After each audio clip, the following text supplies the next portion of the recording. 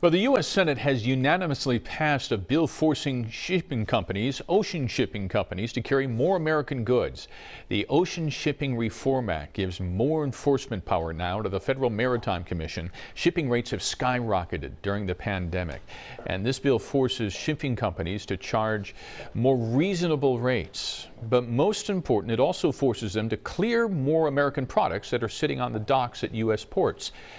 Senator Amy Klobuchar wrote this bill and told me this afternoon that this should help alleviate some supply chain delays. What they were doing is they were leaving American-made products on the dock. They could have loaded it on the ship, but they wouldn't even take the minute to do that because they wanted to sail over to China as soon as possible and then come back with filled up boxes of Chinese products.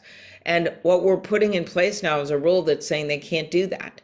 Well, a companion bill has already passed the House, and given the overwhelming support in Congress, Senator Klobuchar hopes it sends a signal to ocean shipping companies to change their practices before Congress imposes even more stricter rules.